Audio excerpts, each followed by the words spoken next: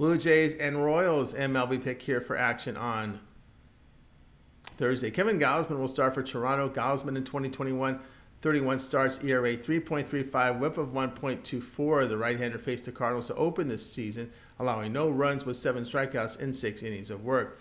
Jordan Lyles will start for KC. Lyles started 32 games for Baltimore last season, posting an ERA 4.42, whip of 1.39. The right-hander battled the Twins in his season opener, allowing 1 earned run with 5 hits in 5 1/3 innings.